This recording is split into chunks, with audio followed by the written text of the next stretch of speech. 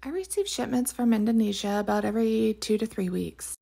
This piece arrived about a month ago, and it was so beautiful, there was nothing wrong with it, and about a week or so later, it cracked really big right down the side. This happens because in Indonesia, the climate has a very high humidity, and then when I got to my location in Washington State, it really had a chance to dry out.